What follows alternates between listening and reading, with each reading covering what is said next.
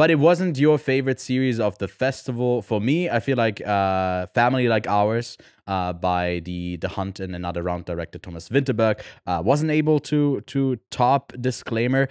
I gave it the same rating. I can already tell you that, though. It also, well, it had, no, this other one had 7. This had 8 episodes. 7. And is about, is it, A Was Family 7. Like Ours had 8. I'm pretty sure it had 8. I thought it was 7. I'm pretty sure it's 8. Because the second one, is it 8? No, it's 4 and 4. Oh, it's 4 It and was 4. 4 and 4. Yeah. Sorry. And it is no worries.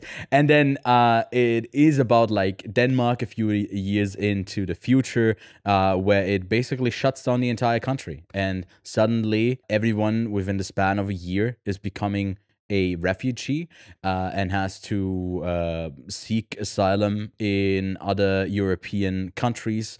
And you basically get that perspective from a pretty overall privileged country, and how quickly you lose all of that. And I think it's like very cleverly, without like pointing at any of that, like really showcasing that hypocrisy, that when it comes from within, how quickly that can turn. It's like, oh, they are different now, right? Just because they in need. And even though like the culturally they or like ethnically they would be like closer to the rest of Europe, that it really is about like that seeking help that alienates them immediately. And I think it's like, then it becomes like, what are these other countries going to do about like family like ours when we are in need of help?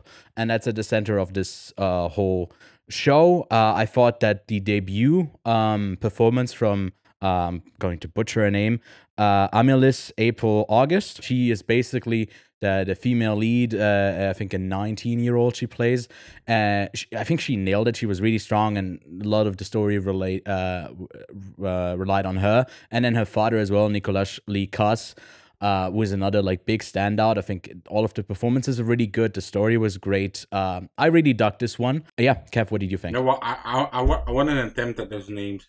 Amaryllis, April, August, and Nicolai Lee Klaas. I think that was so much better. They should watch our review and then let us know who of us said it better. Right? I'd love to talk to them about the show. But we had also the privilege to go to the public screenings of Families Like Ours, which meant the cast and crew was there, which was very nice to have. You know, obvious standing ovation both times. That's a typical Venice thing, and we totally contributed to that in the both screenings.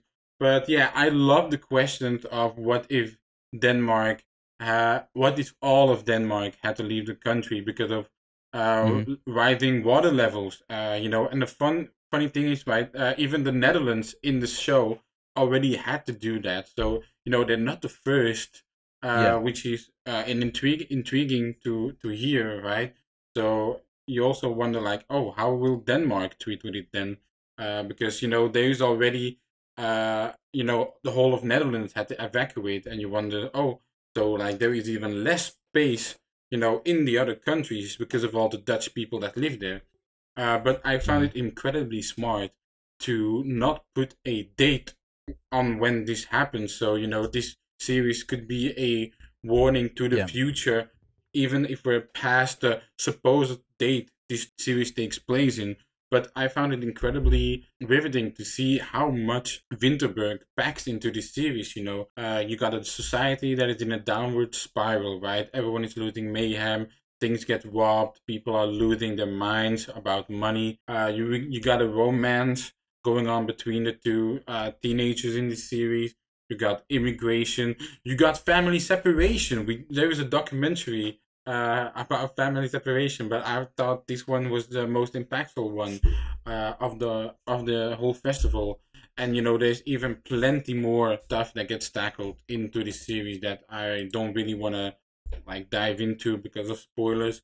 But I thought it was absolutely riveting. You didn't think the series landed that well. I thought it did. Yeah. You know, you were thinking the first 4 episodes were great. I thought the first 3 episodes were great. Then you had 4 that had me kind of I thought was a bit iffy, right? But I thought maybe episode 4 it's a great jumping pad towards the west to the second half of the series. And for me, it was exactly that. I really, really like this one.